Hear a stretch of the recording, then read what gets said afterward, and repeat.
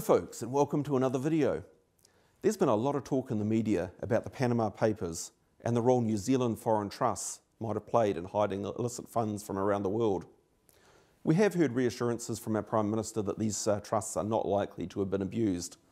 But then there's been an independent review by tax expert John Shewan who's come to a somewhat different conclusion, and he's made some recommendations.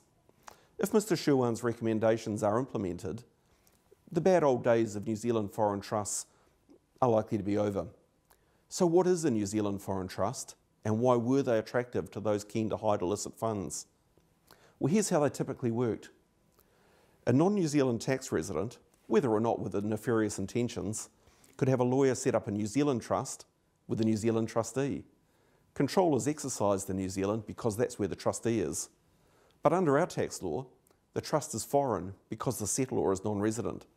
Typically, all the trust's assets are put to work outside New Zealand, thus ensuring the trust derives no income in this country. Now, hey presto, Section HC 26(1) of the Income Tax Act comes into play.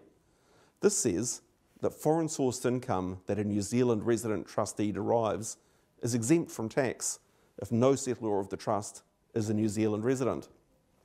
So there we have it, a New Zealand trust with a New Zealand trustee, which earns foreign-sourced income that our income tax legislation does not consider to be taxable. But how do the beneficiaries get their hands on the cash?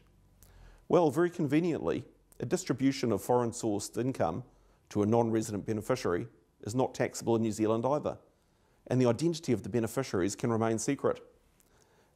Mr Shewan recommends a register of foreign trusts and the full disclosure of their beneficiaries. If implemented, I'm sure this will take the gloss off any secretive activity that might be happening, and the industry surrounding the New Zealand foreign trusts will hopefully move on. Thank you for listening, and please hit the subscribe button below for more video updates as they happen.